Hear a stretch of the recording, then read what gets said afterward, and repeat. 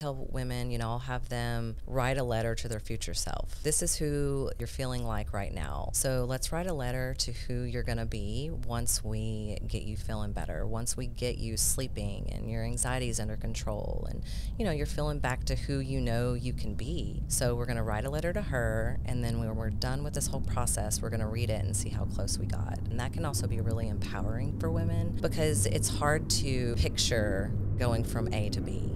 So it's like you can't see the other side and you don't know how great you're going to feel because you just are so stuck in where you are right now. And so taking these little bitty steps, starting to exercise, make small changes in your diet, decreasing your stress, getting better sleep, all of these things over time are definitely going to be an improvement, and you're going to have a better quality of life.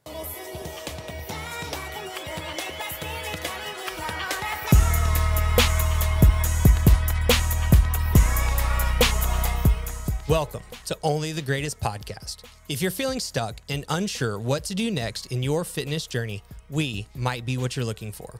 My name is Philip. I own and operate OTG Fitness, which is a private personal training gym on the south side of Houston in Webster. I do this podcast every week with my best friend, Daryl. We've been friends since third grade and working out together ever since. Also joining us today will be Sean. He's the one that makes this podcast not only sound great, but look good as well. Our goal here is to help Houston make its way up the ladder of health and fitness. So if you're in the Houston area and ready to become the greatest version of yourself, be sure to like and subscribe on your favorite podcast platform.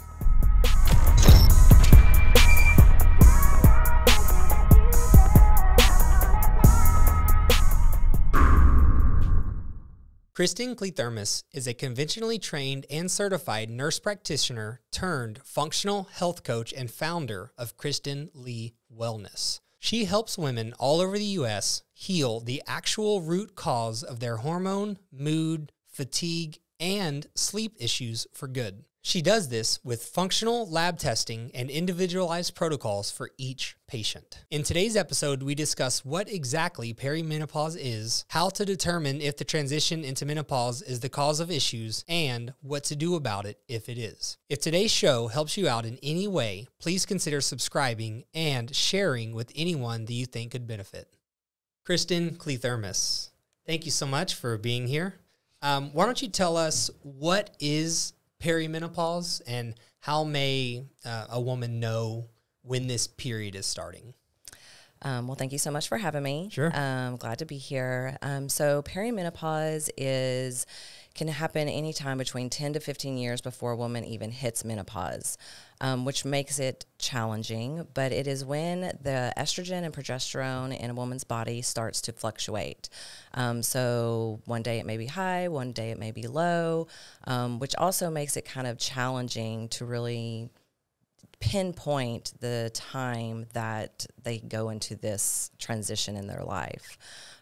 So there's not really a lab test or anything specific in the perimenopausal phase that gives you this is happening, you're in perimenopause. It's more of symptoms that kind of help you decide if you're transitioning to that phase. So there's no hard line in the sand that says this is the thing or this is happening. Right. I mean, of course you can check labs, you can check a woman's estradiol, you can check their follicle stimulating hormone, and you can get an idea, but because of the fluctuation, because it's not consistent, it just makes it challenging to know. Based on symptoms, of course, you can just say, oh, well, because you're starting to have these symptoms and these fluctuations, then you're more than likely in a perimenopausal state. You said in 10 to 15 years before actual menopause happens? Correct. And I'll say this too real quick.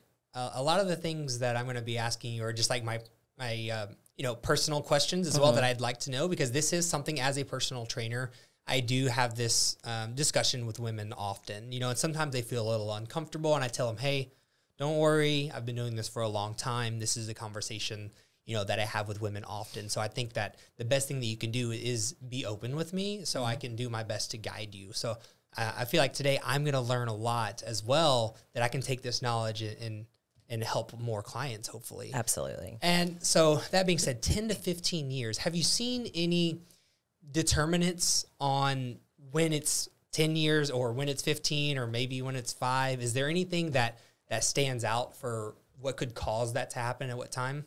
Not necessarily. You can look at the history of like your mom, your grandma, and kind of see if you're going to have a similar experience as them. But there's no kind of like, if you had this experience, then you're going to have, you know, if your cycle started younger or that type of thing in your that you're going to have perimenopause in your 30s as opposed to potentially not even until your late 40s or 50s. That's kind of why it's also so challenging, and I think a lot of people don't talk about it because there is not a lot of guidance. It's just more of, okay, well, here's your symptoms. This is kind of the state we think you're in, and then let's work on the symptoms to improve it until you hit menopause. And that is a little bit easier to kind of decide. Yeah, you can actually dial in. There's a definite answer of when that happens. Correct. Right. Correct. And you said, so you do feel like there is some genetic predisposition to the timing? Yeah, they say, you know, research shows that you can kind of look at, okay, well, did your mom have terrible hot flashes? Did your mom go into menopause at an early age? Average menopause is 51. So did she go into menopause in her 30s or 40s? And why did she go into menopause at that young? You know, it's ovarian failure, your ovaries stop producing estrogen. And so you stop ovulating. These are what cause a lot of the symptoms that women have that are, you know, hard to deal with, hard to manage sometimes. So you can look at that and see, but once again, it's not just because this happened to your mom or your grandma that this is how you're going to be, but it is a good indication. And how often, like if I were to ask, if I were to ask you or you were to ask your mother, maybe she didn't even know. Correct. Because there's so much of this up in the air stuff. So is that something you see like you're trying to figure it out, but you can't really, because they don't know either? Well, yeah, because a lot of times these symptoms come into play so gradually. It's not like you just wake up one day and boom, you have 10 symptoms of perimenopause or menopause.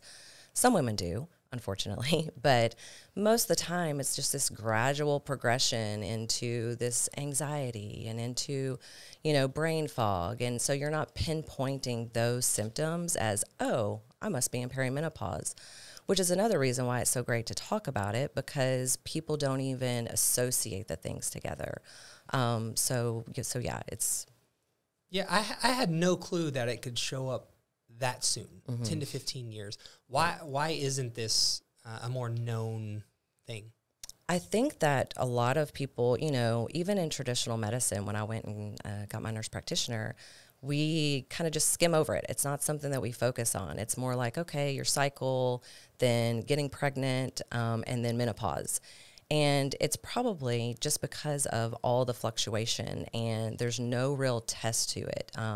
Even research, you know, a lot of women in this perimenopausal state are excluded from research because of the fact of we have fluctuating hormones and they don't know what to do about it. They don't know how to use that as a guide because there's no consistency. Yeah, I have noticed this when it comes to research, which is this is a very positive thing about research, and even in us, like in the fitness world, and this probably happens in the medical world as well, unless things are definite, it's very difficult to kind of put your finger on it. And it's also very difficult to, in fitness, I've noticed, they don't want to like fund studies. A lot of the funding doesn't come through because there's really no decisions that can be made off the back of it. Correct. Do you feel like that's going on? For sure, because there's too many variables. That's right. And so you can't say, well, oh, okay, we're going to try this placebo or this medicine, but then this woman has XYZ happening, but this woman doesn't. You know, so there's no way to determine what is actually affecting their body and what isn't. And so it kind of just excludes that whole time frame from like 35 to 50s. Yeah, there's not enough tangibles, exactly, to be adequate with the research and things like that. You said it's very gradual. So do you want to maybe talk a little bit about what that graduation looks like over time? How, you said it could start 10 to 15 years. So is it slowly over 15 years? Like, I feel a little bit of something, then a little more, then a little more. Like what's going on? what is a woman starting to feel, you know, when that's creeping on, and what does that gradual process look like? Sure. And the gradual process obviously is going to be different for every woman. I mean, some women go through perimenopause and they hit menopause in 2 years, but it's just knowing that some of the symptoms you're experiencing in your mid to late 30s, even early 40s, could be due to some of these hormone fluctuations. So usually it's, you start to notice your cycles change. So women start to either have shortened periods, longer periods, heavier, those type of things. They start to have brain fog, so they feel like they are thinking through, you know, mud, and they lose their words. They are trying to have a conversation, and then boom, that thought is gone. Mood swings, so anxiety, depression, irritability, all of those things can come, and that, you know, can also be where people think, oh, well, I'm having these mood swings because my kids are stressing me out, or I'm stressed about my job, or, you know, it's just this time in my life, when really, no, there's a reason that you feel this way. Vaginal dryness, low libido, hot flashes, night sweats, you wake up in the middle of the night and need to change your clothes, or you're kicking off covers, or freezing the rest of your family out. Those can be definite symptoms. Insomnia, that's a really big one, either having a hard time falling asleep or staying asleep. That can be a big thing. And due to some of those symptoms, then you're exhausted the next day. So all of those things can be part of the perimenopausal state. You kind of read my mind earlier, because as you were mentioning, like, the time frame of age when this can start, and you started naming the things, I'm like, you know, a lot of that sounds like kind of stress related. Mm-hmm. So how does someone determine if it is just life circumstances versus actually going into this perimenopause phase like you're mentioning? Is that something that can easily be figured out, or like how do we figure that out? I think that either way, you still would be working on some of the same things. So we know that as we get into perimenopause, and our estrogen starts to drop, our adrenals and our stress and cortisol levels start to go up. And so, yes, we're getting stress, and it doesn't really matter if that's internal or external stress. You know, is that because there's things happening in my body, or am I causing stress on my body? So working on your stress level definitely is going to help. Working on your sleep, circadian rhythm is definitely going to help. Working on your nutrition, your exercise, all of those things are going to still be beneficial. And then once you work on that and you still feel like something's off, well, then maybe that's time to say, okay, well, what are your hormones looking like? Is it time for you to start getting some type of, you know, hormonal replacement therapy, either through your diet or through, you know, external matters? Yeah, so no matter what, we want to try to fix all of these things, right? And I want to get into those a little bit later too, kind of more specifics with nutrition and exercise and stuff like that. But if you really are putting in a good effort into those things, which all people should do. Correct. Right? Well, here's a question too, or let me finish my thought first, I guess. So you should try to do all these things, and if you still feel problems, then it could be this issue that you should seek help for. Correct. Okay. So speaking of all those things, what percentage of women that are struggling with this do have a lot of these things dialed in already? Maybe they've been a really healthy individual, someone focused on their health, exercise, eating well. They have good stress management through their 20s, through their 30s, and even into their 40s and stuff like that. Do you see those types of people struggle less, or do they kind of go through these issues also? They definitely go through these issues. I think that some people who are already really well in tuned with their body may notice these changes a little bit easier, because they know that, hey, look, I'm already exercising, I'm eating right, you know, I'm limiting alcohol, I'm limiting gluten, I'm limiting dairy, I'm limiting the things that I know can cause inflammation in my body. And so they may be a little bit more in tune to think about there's another reason, as opposed to someone who maybe has never had to do that, or maybe never even been aware that that was something that was important for health. So I don't think that there's a percentage that I could really think of off the top of my head. I don't think it's something everyone really, though, thinks about. Yeah, that's a really good point that I didn't consider, because what I do know is that once again, I'm a personal trainer, right? So I'm helping people exercise. And one thing that I've noticed is people that work out regularly have better, what I call, body awareness. Like, some people are just so, and I'm not trying to pick on anyone, but I'm just making an example right now. You're like, all right, guys, let's get our hips back. And they're just like, they like go sideways or something. Right. Like what's a hip? Yeah, exactly. Right. You know, when sometimes people just don't have very high body awareness. So maybe what you're saying is these symptoms are happening in the background and they're just not noticing as well. Correct. Because they're not as in tune with their body. Correct. Or they're so distracted by the rest of their life that, you know, most women, I would say, are nurturers. We give to everyone else and we put ourselves on the back burner. And so they're not even thinking about what is potentially happening with them. It's just like, well, this is what I have to do today. This is what I got to do, you know, for XYZ tomorrow. And I'm just going to have to deal with these symptoms. And one day I'll worry about myself, you know. Yeah, let's talk about that a little bit. Let's talk about why, you know, this period of time is so difficult and why women do that. We've had a guest on in the past that specifically helped women, and we talk about empowering women and things like that, and a lot of things that you're talking about here. She said that you always have to feel like Wonder Woman at all times. Do you think that's a big issue 100%. here as well? Very much so. Can you speak on that a little bit? Like, what are your thoughts behind why that's happening, and then also how it kind of interferes with this issue that we're talking about? Yeah, for sure. I mean, I see women come in and see me all the time who are literally, they almost wait until they're at their breaking point, to where it is destroying their marriage, or they no longer, you know, can take care of their ill parents, or, you know, their kids are about to go off to college and they just don't even know what they're going to do with their lives. And they're just very, very stressed because they've ignored themselves and ignored their symptoms for so long.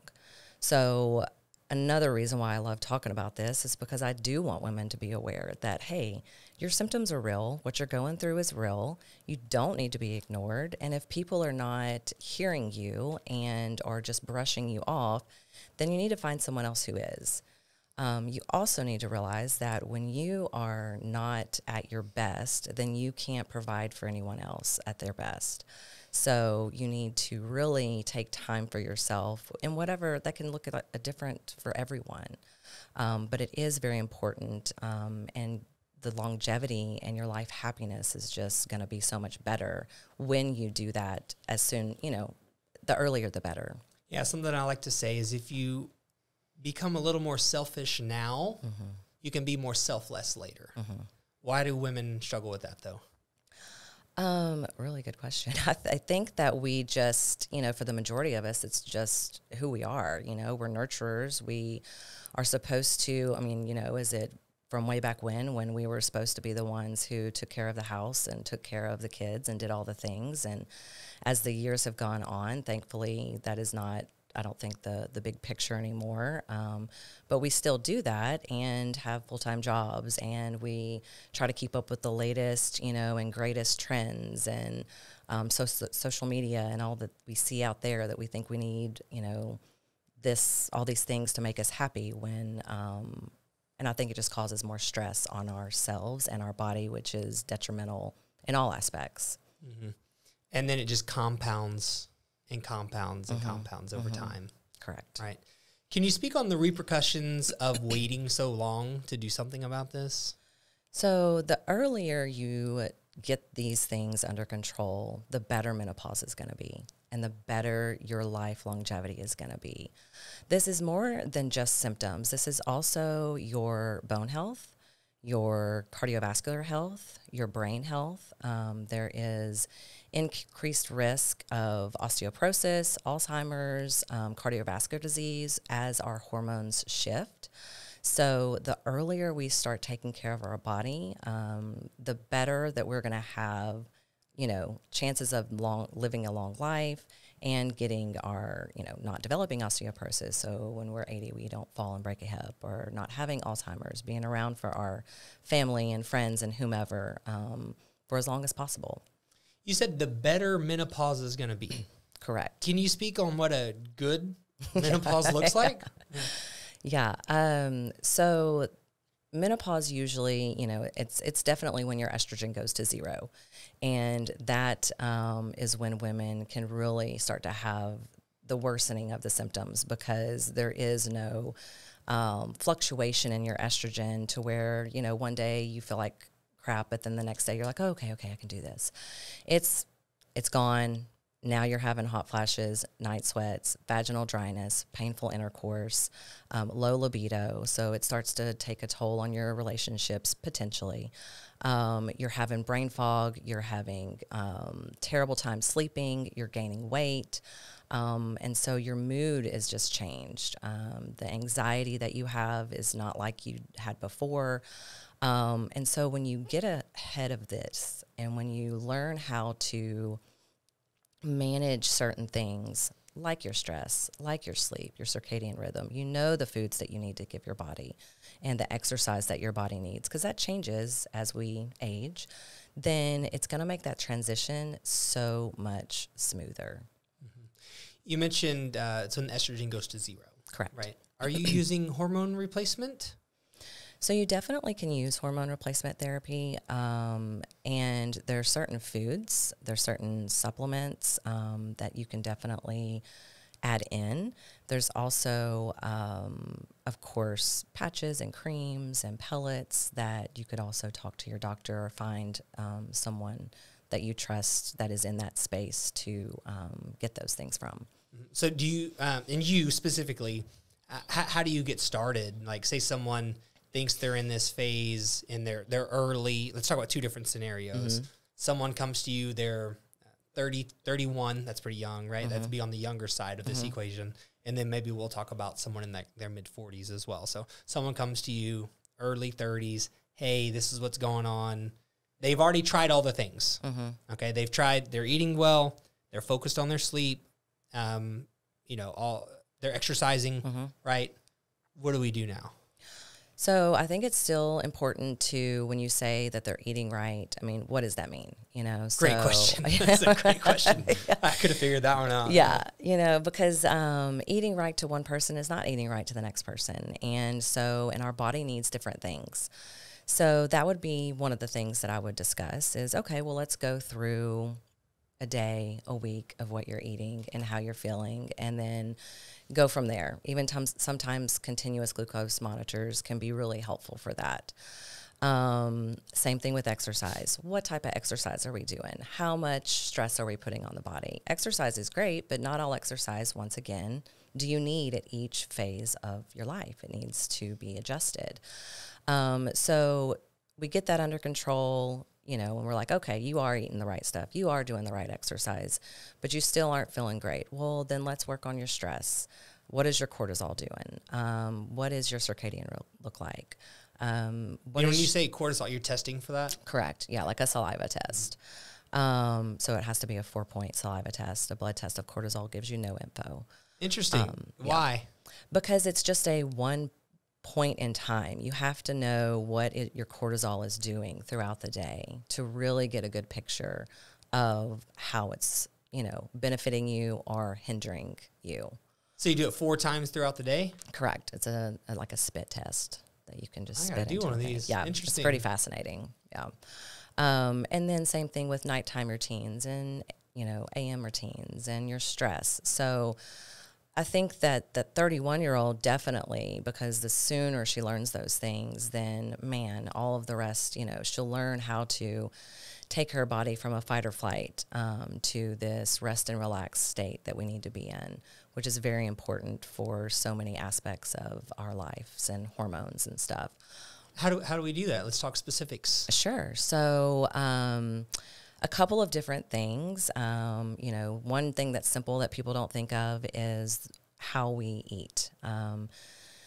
Especially moms and people fat, on the go. We're just like eating really quickly. We're not sitting down to eat. We're kind of mindlessly eating.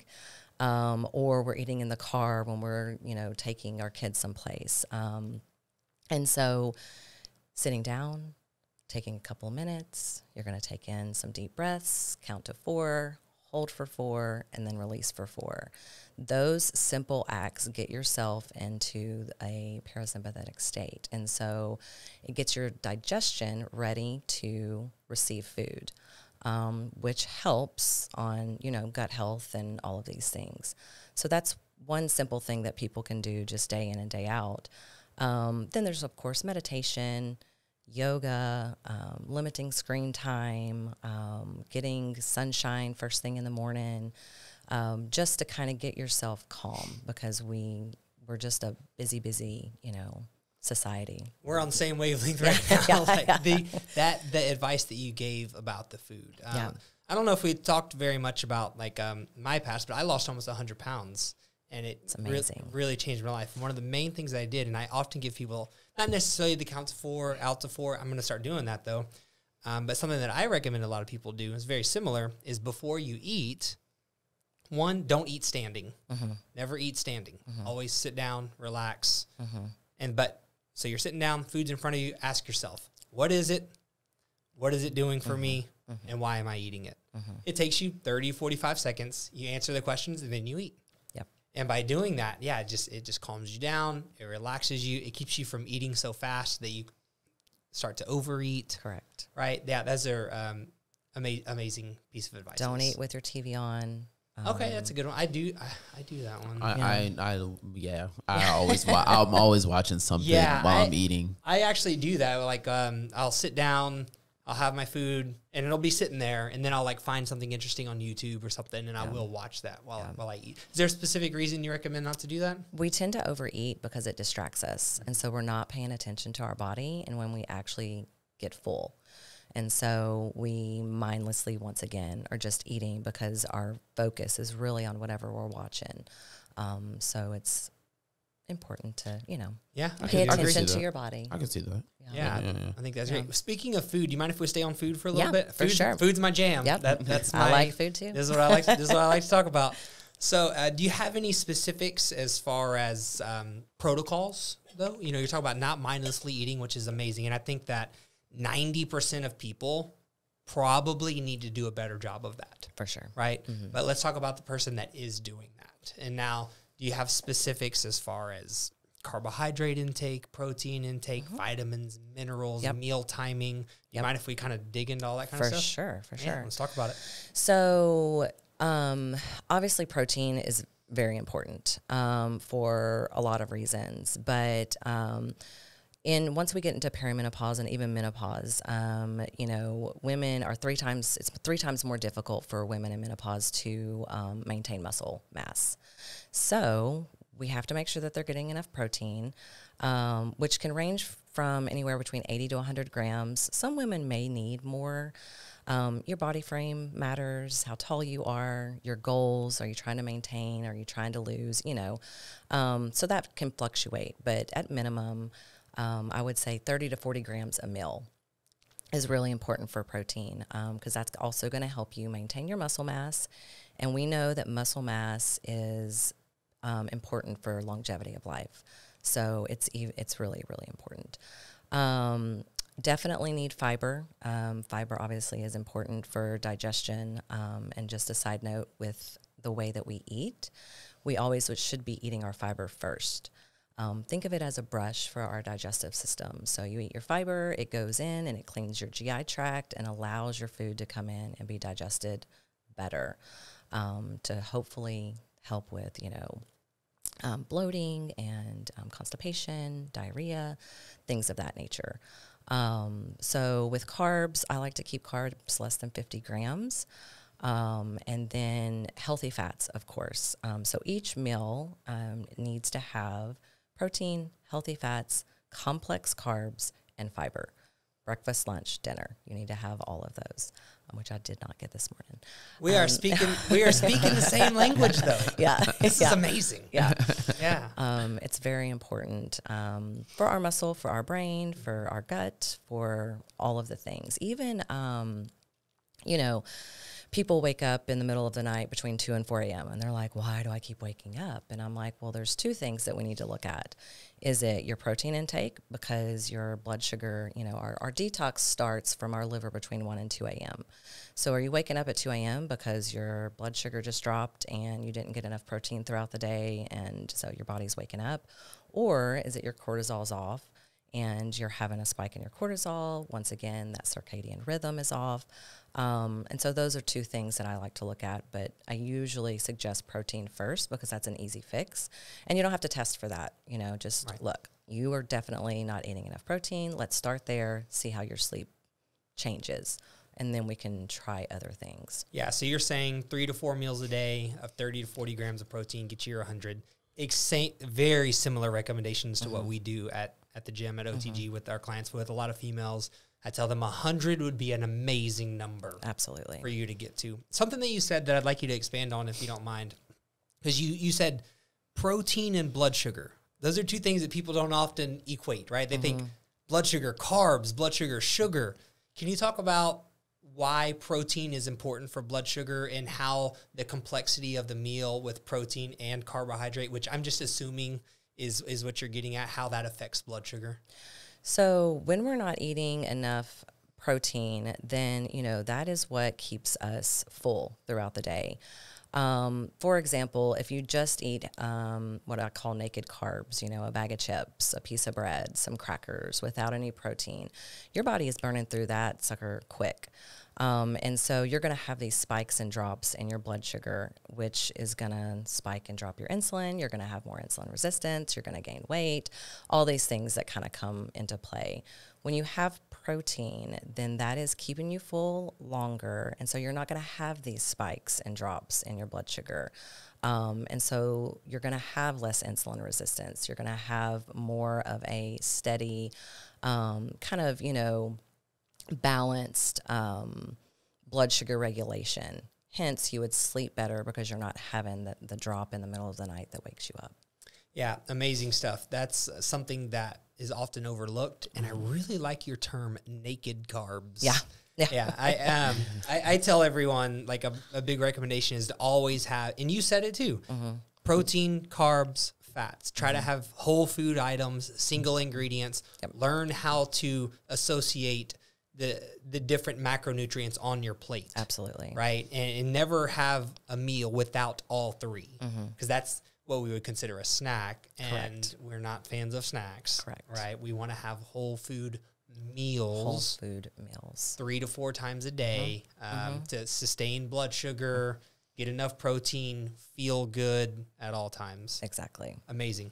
Does that protocol change, though, if we're talking to the 45 to 50-year-old that is in a similar situation? Not necessarily with the protein. Some women, as they get into menopause, their fat intake and their complex carb intake can fluctuate. But that is on an individual basis, and that's usually due to how their body is processing it in relation to, like, their gut health, of course, their hormones. But that is not, a general statement. It's more of, well, let's just see. And most people by then know, like, hey, when I eat a lot of fat, I feel terrible, or I'm, really bloated. Or do you need to eat carbs in the, beginning part of the day, not the afternoon, because they kind of crash you. So there also could be some, time management on when we eat certain things as well. And how do people figure that out for themselves? I think the best way to figure it out is to change it. It's like, okay, well, if you eat carbs and you start to notice that throughout the day you're crashing, well, let's stop eating carbs after lunch. Let's, rein it in a little bit and do that for a couple of weeks and see if it makes a difference.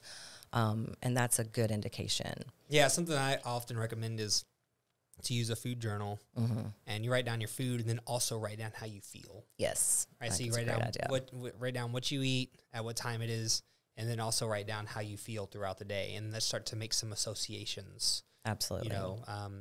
Between the two things, because you only get out of your body what you put in it, right? So what you put in it affects how you feel. Yes, 100%. But because of what you said earlier, life's so fast. Kids are here. the rest of the family's over there. Work needs me to do this. Baseball team needs me to do that. Like whatever the thing is. And now you're not even associating what you're eating with how you feel. Yeah. Your kids like chicken nuggets and mac and cheese. You're eating chicken nuggets and mac and cheese. You know, it's just, or you're snacking on theirs before you actually sit down for your meal or whatever. Yeah. Do you have any recommendations on that specifically? Because that is something that I hear a lot of women talking about, which is, my kids are picky. They only like these things. You know, is that something that you help your clients with? I do, and I try to help my own kids because I can relate. My one daughter is very, very picky. I still think that, you know, you have to give your kids what they'll eat, obviously. You can still limit the things that are unhealthy, not just giving them sugar all the time. But knowing that you still need to fuel yourself. So sure, if your kid is only going to eat chicken nuggets and mac and cheese, find one vegetable that they'll eat. My kids will only eat broccoli. What do we have every single night? Broccoli. I don't care that they have the same thing every single night because, you know, they're getting something. And so same thing for you. I mean, you have to, at the end of the day, do what works for your family because coming up with all these different meals is stressful too. Like, who has time for that? But it's just being conscientious of those things and saying, look, this is all the best I have tonight. Well, that's fine. Tomorrow, let's try and make a little bit, you know, more balanced plate for yourself, or make sure your breakfast and lunch is balanced. I mean, we're doing the best we can sometimes. Yeah. Do you find success in trying to help people start to slowly change their kids' diets? Yes, I think that once you start to take more care of yourself and you start to educate yourself and learn more about whatever it is, but, you know, we're talking nutrition. So then, yes, you start to buy things differently at the grocery store. You start to see the effect on how well you feel, and knowing how these things can be detrimental, these foods can be detrimental for your kids now and long term, even for their, you know, their attention spans, their sleep, their learning, all of those things, their GI, you know, tract. I definitely think that it is a generational change. And so when you start making these adjustments, then your kids are going to notice it, and you're happier, you feel better, you're more active with them because you have the energy to do these things. It definitely makes a difference. And then they'll be on board, exactly, more on board, hopefully. And I know, you know, people listening to this, and I don't have kids myself, so I really tiptoe this line. I really do, and I understand that. But it's very difficult to have multiple people in the household eating differently. It's very difficult. Right? That's very hard. And when it comes to the kids, I usually see two different camps. I often see men and women both do this, but they really try to get their kids to eat super healthy, but then eat terribly themselves. Mm-hmm. I see that one. Mm-hmm. And then I see the other way around, where they let their kids eat whatever they want, and then they try to eat healthy, and it just stresses them out. Yeah, and that's not doing anybody, you know, anything good by adding stress when we're trying to decrease it. So I think, once again, you do the best you can. It's not bad to have ice cream every once in a while. It's not bad to have a cookie every once in a while. That's not what we're saying. It's more about balance. You know, I have an 80-20 rule. 80% of the time you're eating, you know, the outer side of a grocery store, the things that you know what it is. An apple's an apple, you know, broccoli's broccoli. You're not going down those middle aisles and getting all of the processed foods. Every once in a while, sure, we can do that. But I think it's just trying your best to have that balance, and knowing that whatever you put into your body and give your kids and show them that it is something that, you know, transitions to their health as well. Yeah. So at the end of the day, no matter what position you're in, what age, when it comes to this, fighting through perimenopause and menopause the best that we can, we should have a focus on protein, eating regularly, whole foods. Correct. Those are the biggest takeaways, right? That is correct. Anything? Oh, and fiber. You mentioned And fiber. Yes. Anything else specifically before we move on that note? Yes. So it takes our GI tract, once we eat, it takes our GI tract 3 hours to digest our food. So we do need to wait 3 hours in between meals minimum. And same thing with a meal before bed. Try to eat 3 hours before you go to sleep. Digestion at night while you're sleeping can also interrupt your sleep. Yeah, something that used to not bother me, but does more now. And I am in the camp that, for the most part, if your macronutrients and calories are the same, the meal timing is not as important. But I will say this, especially the older, I know I'm still young, but the older that I've gotten, eating late, I do not feel good the next morning. I wake up, stomach kind of like, something's just not right. But if I have a good, probably 2-3 or more hour gap before I go to bed after dinner, I feel much more refreshed the next morning. Yeah. You've allowed that digestion to happen before you go to sleep. Yeah, and I've seen that change as I've gotten a little older. When I was younger, like when I was in college, I could do that. It was really no problem. Sure. But now it's a major issue. So let's flip the script a little bit and talk about exercise. Yeah. So we have our two scenarios here, right? We have the 31-year-old experiencing some possible perimenopause, and then we have our late 40s experiencing possible perimenopause as well. We'll start with the younger of the two. What type of exercise are you recommending? Do you have specific protocols? Why don't you lay that out for us? Sure. So the younger 31-year-old, she can still do a lot of HIIT type exercises multiple days throughout the week and still feel pretty good, and her body can tolerate it. She would still need, some downtime, of course, to allow that stress and inflammation from working out to come down. But definitely it's a lot more manageable at that stage of life. When you get into the later perimenopause, even close to menopause, then some women think, oh, I got to amp it up because I'm starting to gain weight, and oh my gosh, I got to do more and more and more. I'm going to eat less. I'm going to change all this stuff, and I'm going to work out more. And that is the wrong thing to do. It's more of, yes, you can still do HIIT workouts. Probably need to be like a 30-minute time frame, maybe even 40-minute, 2 to 3 times a week. But they also need to incorporate slower things, just weightlifting instead of the HIIT type exercises, or yoga, Pilates. You're still doing weight resistance and still trying to maintain that muscle, but you're not doing these quick burst movements that are causing even more inflammation. And you're also not just going out and running for miles and miles and miles, because it just causes so much more stress on your body. In a body that's already stressed, already trying to figure out how to process hormones and figure out how to, get everything in aligned and balanced again when it's kind of all over the place. So it just adds to the stress. Do you see people getting in this negative loop when it comes to, like, let's use the older, woman here in this example. She's like, I'm trying to work out harder, doing more HIIT. I'm running X amount of miles per week outside. They're looking at their watch, how many calories they burned and stuff like that. Is that something that you see a lot of, Very much that so. older age? How do they, I guess, how do you get out of that? How do you know that you're in it? Well, that's the challenging part, I guess, until someone kind of points it out. It can be difficult because people don't think, oh, well, I need to change my workouts. No, they're like, well, this is what's always worked, or this is what used to work. And so I'm going to go back to doing this. And then their body is different now. And so now they're not losing weight. Now they're not, they still feel bloated. Their clothes aren't fitting like they want. They still don't have the energy that they used to get from working out. And so what they keep, well, I got to go harder, and I got to work out 6 days a week instead of 7, or instead of 5. I've got to do 2 workouts a day. And that just is making it worse. And you're definitely not going to lose the weight when you're causing that much stress on your body. Are there negative repercussions to that as well?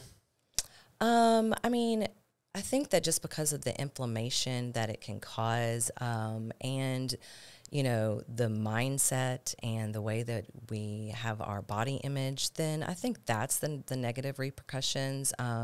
Sure, as we age, we also can be more prone to injury. And so that can definitely be a factor. If we're not, you know, as our hormones get lower as well, the lubrication in our joints and things of that nature changes. So yeah, it definitely could make a difference. Yeah, I think those are really good points as well. The injury situation, just age, you know, when we're talking age at all, menopause, male, female, like doesn't matter. The injury avoidance situation, I think, is really important. And that's where specifically the weightlifting situation kind of comes into play. Exactly. So do you have, like, let's talk about the younger person here. Do you have like a recommended amount of like the kind of higher intensity versus weightlifting versus kind of pure cardio? Or is it just, do you just kind of try it, see how you feel? What do you recommend? For the younger person, I would say, I mean, you could try it and see how you feel. Because this person, you know, is already eating well and sleeping well and doing all the things a little bit more in tune with their body. So they would know, like, oh, I need a rest day today, you know. They can kind of feel it. Which is another thing that I think just everyone should be able to do is every day you kind of have a moment with yourself and say, what is my body feeling today? How does my body need me to show up for it today? And whether that means, you know what, I'm going to lift weights today, or I'm going to do a HIIT exercise, or I'm going to rest. If you really start to get in tune with it, you'll have a better understanding of what your body needs. If you're going from nothing to something, what would you recommend? I definitely think that I would still, you know, if we're talking someone who's never worked out, then sure, let's start doing a little cardio. Let's start amping up a little bit, get that heart rate up some. Some HIIT exercise would be fine. Definitely weightlifting, though. I still think weightlifting is important, even if it is just adding ankle weights when you walk, adding a vest when you walk, just a little bit of resistance. I have a lot of people, that's all they do is walk. And so I'm like, okay, well, we're going to add in ankle weights. We're going to add in a vest. Or whenever you're going to walk for 10 minutes and then you're going to start doing some lunges and you're going to start doing some squats. Body weight is a great, you know, resource for us as well. You don't always have to have weights. But you need a job? Yeah. Oh man. Sure, add me in. Yeah. Sounds like a lot of stuff that we definitely talk about at the gym very often. So yeah. Very well, that much makes me feel better. Yeah, very similar protocols or outlooks, philosophies, you know, whatever you want to call it. Yeah. How many days a week are we talking about with the weightlifting? 2 days a week, good. 3. What do you consider optimal? Where's a good place to start? I mean, definitely 3. 3. I would say, I mean, sure, if you're just starting out, then once again, do your best. But definitely, I would say at minimum 3. I think that you shouldn't work out 7 days a week. You always need a rest day.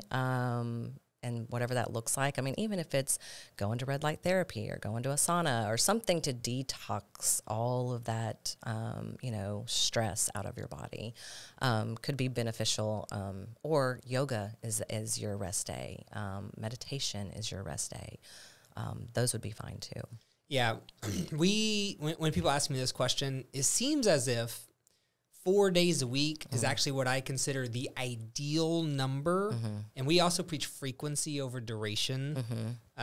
4 seems to be the ideal number of total workouts per week. That can be a combination of strength training and cardio work, right? That gets really good results, but also is doable for people's schedule. Yes. And we also say, but you got to do at least 3. Yep. 4 is what we consider ideal.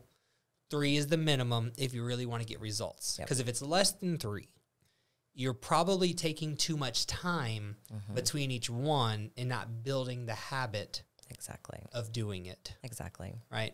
If you don't mind me asking this is more of a personal, I just want to know what your thoughts are. Say post-menopause when it comes to exercise. Obviously, exercise is what I do. Yep. Right. We do have clientele post-menopause. What are you thinking for them? Weight resistance. Purely? 100%. Not necessarily purely. Okay. They can still do HIIT. You know, I tell women all the time, you know, just do some squat jumps and things of that nature, you know, because they are not going to jump on a box or, you know, that type of stuff, just to get that burst of a heart rate up and then get it back down, as you know. But still, you know, menopause is 3 times harder to maintain that muscle mass, and we need muscle mass to live longer. So it is very important. And we're not talking they have to do the heaviest weights, Sure. but sure, you know, it's like, start at whatever weight. I don't know which weight you like to start women at, but and then gradually increase. And I do think that is still the best for postmenopausal. Yeah, because menopause. Can you talk just real quick? I feel like I have a decent understanding of this. Maybe you can help me out a little bit. The effects on the bone density. Yeah. So as estrogen goes to 0, then we start to have bone loss. There's plenty of research out there. That's why we start getting DEXA scans and all these things. You're going into osteopenia and then osteoporosis. And so getting that muscle, that lean muscle, is going to be helpful for your bones. And so that definitely, you know, we don't want you to fall and break a hip, because we know the chances of you recovering from that are pretty slim. So it's definitely very important. Yeah, resistance training directly impacts 100%. 100%. 100%. Yeah, and when we're also talking about you know, all-cause mortality, I've seen some of these charts where at a certain age, I think it's 60, it might be 65, where you see falling really make its way up the charts. And if I'm understanding the data correctly, basically what's going on is any hospitalization, like it could be from a major fall, minor fall, the older that you get, unfortunately, the more and more likely that you never come back out of that hospital. Correct. And you're going to need more medication. You're definitely going to stay in there longer. The recovery is going to be slower.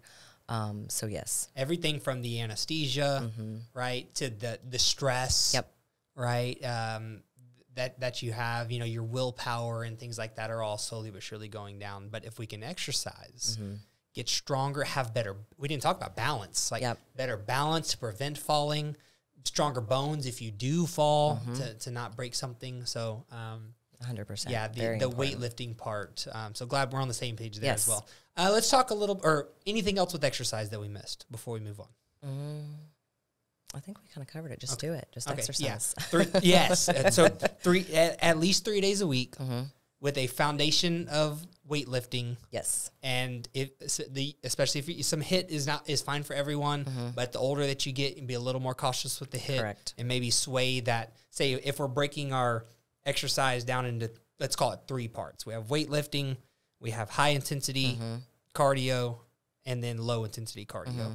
So the younger that you are, the more the high intensity you can handle. Correct. The older that you get, that the percentage that you allocate towards high intensity slowly goes down. Yes. And you add more to the weightlifting. Yep. Perfect. Okay. Let's talk a little about supplements. Sure. Is that something that you discuss? 100%. Supplements, you know, supplements are also very individualized. I think that we can be over supplemented at times, because people just see the next biggest trend and, you know, oh, I need this, I need this. Definitely things that everyone is usually doesn't have enough is vitamin D. I always do vitamin D3 with K2. So always get those together, and those have to be eaten with a fat source, so your body absorbs it. A B complex. I tell people just to go ahead and get a methylated B complex, because unless you're getting your homocysteine level, or if you have MTHFR, you don't necessarily know if you... MTFHR? MTHFR. What is that? So it's your body doesn't process methylated or unmethylated B vitamins, and so you don't absorb it from the food, and so you need methylation to absorb it. So you have to get a methylated B complex. Okay. And then magnesium can be very helpful for sleep, for any GI issues, anxiety. Those are the 3 that I usually always tell people. And then if you need others, then it's probably best to get some type of testing done to make sure that you're not just cherry picking and just trying to figure it out and see if it does something for you. It's a waste of money. You're probably just peeing it out. So I would get more testing done. Yeah, I was hoping you would say that because, as a trainer, I get asked a lot about supplements, and I will say that the more experienced in this, you familiar with like the Dunning-Kruger effect, right? You familiar with that? Like in the beginning, you think you know everything, right? And then the longer you go, you realize you know less and less. Yes. But then at some point it starts to go back up. And I feel like I may be at the point where I've been doing personal training long enough to like know that I don't know very much. And one of those things is supplements. Yep. So at this point in my personal training career, I guess you call it, when people ask me about supplements, and because I'm not a doctor, I don't pretend to be one, nowhere near, I'm a personal trainer, right? Right. And so when they ask me about supplements, you have to get the test. Yeah. You have to get blood work. Yeah. Otherwise, you could even, and this actually happened to me, this is why I'm so kind of passionate about it. Unless you know, you could be putting yourself in danger. Correct. So testing is what you need to determine. Now, there are some, in a perimenopause phase, these few things that you mentioned are likely necessary. Yes. But then anything beyond that, you have to get the blood work. You have to get the blood work. To know. Is there anything else other than cortisol that, like, where a blood work situation is not valuable? Let me think. The cortisol. I think that people don't realize about like your gut health. People think that, oh, well, if I don't have constipation or bloating or diarrhea, then my gut's healthy. And so getting a gut test is very important too. For a big picture, it's more of a functional medicine point of view. It's not, traditional medicine, conventional medicine doesn't do this, but that can be very helpful. But I can't think off the top of my head of anything that's not that you'd have to not get a blood test for. Okay, so but if you do, if you want to get tested to know what's really going on inside, it sounds like you need the 4-way saliva test for cortisol. Correct. Gut health, and how do you do the gut health? What does that test look like? It's a stool test. Stool test. Okay, so you're going to do a saliva test for cortisol, a stool test for the gut health, and then a full blood panel. A full blood panel, and even there is what's called HTMA. It's a hair tissue mineral analysis, and it looks at, so it's your hair, obviously, and it looks at your nutrients, minerals, and even heavy metals, because we're so exposed to heavy metals and just, the environment and what we eat and plastics and all these things that it also can have detrimental on our hormones. So that can be helpful too. Wow. I think I want to do that. Yeah. That's really cool. Anytime we talk about testing and stuff, people are like, oh, how much is it? Like, what are these tests that you can get done pretty affordably, or like how much is something like this? If you were to do all this, like how much does something like that cost? So it really depends on who's doing it, and because insurance doesn't pay for it. So it's typically cash pay. The HTMA is not that expensive, but then you have to have somebody read it. So you're paying for, someone's expertise. The GI test is more of a more expensive test, a few $100s to get that test. This is like a one-time test though, and you typically one time. I mean, if you want to see if, you get your stool and then now this is the protocol based on what that shows. We're going to, detox. We're going to get all of these bacteria back to where they need to be. We're going to get your acid back to where it needs to be. Then you could test after if you wanted to, but if you're feeling better and things are improved, then it's not necessary. How long does it take to you start this new supplement protocol because of these or new lifestyle adjustments or whatever? Sure. About how long, until maybe you're seeing improvements? So it depends because, some people, if they have terrible bloating, for example, those people, once you change their protocol and change a few things in their life, they could notice a difference in a week or two. Some people to go through a whole detox of like 8 weeks, open up your detox pathways and then get some bacteria out, we're talking 3-4 months. It may be sooner that you notice a difference. Or it may be longer, it just depends on kind of what else you're doing in your life. Are you changing your nutrition? Are you doing all of the things? Yeah, well, let's talk about that. We can stick with our 2-person situation here. We have the younger of our 2 women here, 31 years old. struggling with perimenopause symptoms. They implement all of these things. On average, how long does it take to start improving and like feel like yourself again, kind of thing? I mean, I feel like that would be quick. You know, within a month, you would probably notice a difference, because we're working on your stress. You're sleeping better. You're, waking up rested, so you have energy to work out. You're working out more efficiently. You're eating the nutrients your body needs. So you're definitely going to notice pretty dang quickly an improvement in your overall just kind of well-being. What about our older female? So I think that kind of can vary on where we are and our state of perimenopause. How much stress have we caused in our life that we need to kind of get through? How, our detox pathways opening up. So she still may feel a difference in a couple of weeks, but I would say it's going to take a little bit longer to get to that same kind of the way she felt back in her 20s. It may take a couple of months. And I would venture that the application of the things is more difficult, right, for that person as well.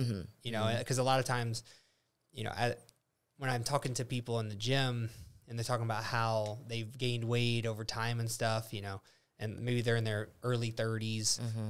Yeah, you're eating more and you're exercising less and stuff, but also just life is harder. Yes. Like the older that you get, until your kids leave for college and move out and all that stuff, probably life gets harder. Like the responsibilities are different. That's a big reason that people gain weight through their late 20s and early 30s is you got bills. You got bills now. You got a boss telling you what to do. You got all these other stresses that you got to keep up with. There's kids. So that all plays a factor. A more sedentary lifestyle, probably. I mean, it definitely, the stress alone. I mean, stress causes so much inflammation in our body that that alone is detrimental to our gut health, our losing weight, all of the things that we've just discussed. So really getting your inflammation down is also very important. And a lot of that is through the nutrition piece. Correct. Nutrition, diet. Stress reduction. Yeah. And maybe we can kind of wrap up with a little bit of that. You mentioned meditation. If you have any specific protocols that you recommend for that would be great. Any other small lifestyle adjustments that, someone's listening to this and they feel like they're struggling with, the things that we're talking about. Any other kind of small things that they can implement into their lifestyle that may help them out? Sure. There's a few meditation apps. I can't think of any off the top of my head, but those that kind of can take you through some of those brain waves, the theta brain waves sounds. Those can be really helpful even for a 10-15 minute period. I think finding something that you enjoy doing, whatever that looks like, whether that's reading a book, going and sitting outside for 10 minutes by yourself, getting off of your phone, getting off of social media, something even as little as laying up against the wall, like with your legs up in the air. So you're laying on the floor, on your back, scoot your booty as close to the wall as you can, put your legs up. That can help kind of get some blood flow differently and lay there for 10-15 minutes. Take some deep breaths, and that can also kind of help you relax. Those little things can really make a difference in our stress response. Yeah, and I think a lot of times in situations like this, very similar to working out and losing weight, it doesn't happen when you do it once. No. You have to do it consistently over a period of time. Yes, it is a lifestyle change. Yeah, and that is just very difficult for a lot of people to implement. But it sounds like this is not impossible. It's not impossible.